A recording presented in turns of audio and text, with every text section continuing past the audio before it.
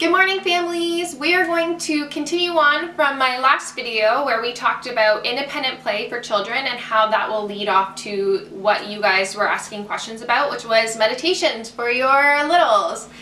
So, meditation for children will not necessarily look like meditation for you. And that is something you have to keep in mind through this whole process, is that your expectation of you sitting there with a calm, peaceful mind, clearing your thoughts, might not be exactly what your child is going to do with their meditation. And that's okay. People meditate in different ways, and we need to respect that, especially with our children. So the first thing you're going to want to do is lead through example. You're going to want to start your own meditation practice at home. And having this practice and these rituals for yourself will show your child what meditation practice can look like. Next, what you're going to want to do is, for your child, you're going to want to set the mood. So this might look like candles lit, music in the background, a comfy spot for them to sit. I really enjoy in my classroom playing isochronic tones and binaural beats. I find that this helps children focus in on play and relax their anxieties a little bit in a subconscious way. This might be something you will want to look into in your home as well, to explore the different types of isochronic tones and how that can affect your child in their sleep, meditation, and play. Another tip I have is use rituals with your child.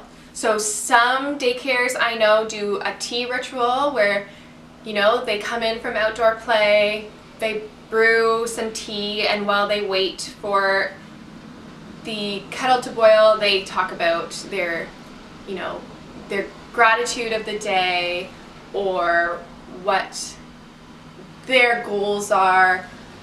You know, they steep the tea and they watch quietly as the tea kind of seeps into the hot water. Another thing that I've heard of from other centers is smudging. So if you have a smudge stick at home, they actually let the children like wave the smudge stick and cleanse themselves in the air. This gives them that mindset of meditation and calming their bodies and minds. Both of those tips are a little bit out of the box, but you can think of things that work for you and your family. That might be helpful to share in the comments below. The next thing that you need to do is be consistent with your rituals and meditation. If you're not going to expect your child to be able to clear their mind and focus on their very first day of meditation. It's just not realistic. So you need to keep the same rituals and the same intentions every single day until it finally looks like how your child has envisioned it to look. Another thing you want to do is set a daily intention with your child. Maybe sit down while you're eating breakfast and say, what is your goals today? What are you happy about? What makes you calm?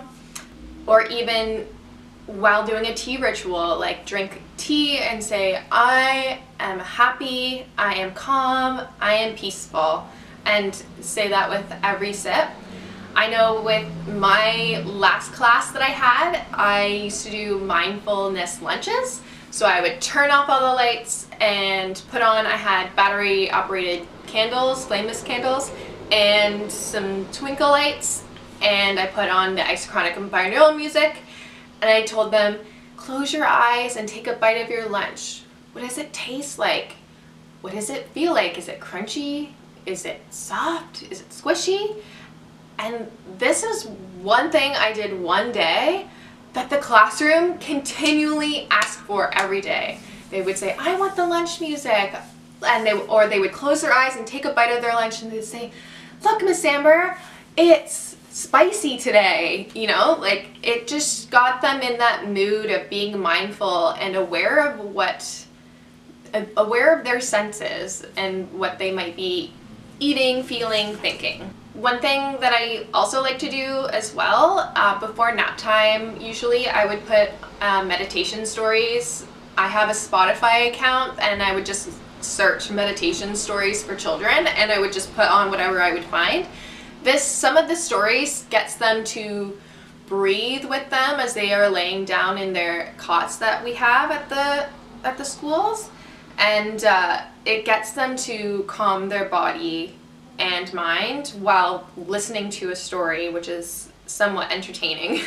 I know a lot of teachers out there train in infant toddler massage. This might be another way to do some meditation with your child, is, you know, put on a diffuser or whatever and do a little bit of relaxation massages, or even like I know during nap time with toddlers, they really love when you like brush like their third eye. I do that a lot, and they like really lay still, calm, and like sometimes fall asleep, sometimes they don't, and that's okay.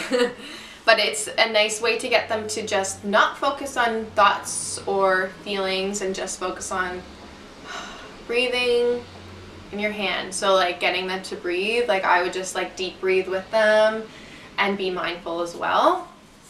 I know that there's a lot of different breathing books that are available to children.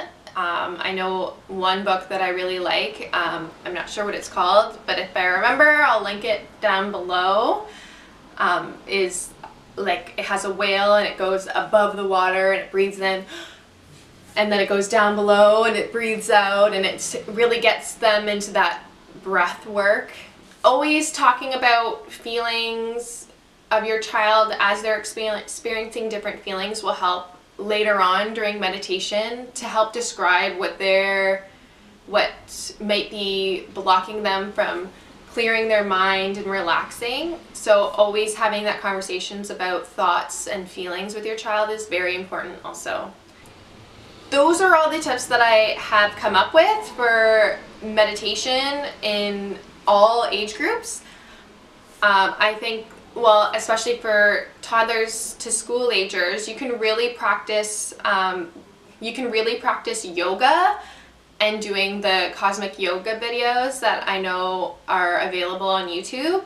They end up with, at the end, have like calming savasana, like laying down meditation kind of thing. So that can actually help with moving their body first and then calming their mind, which is a really good tool to use as well.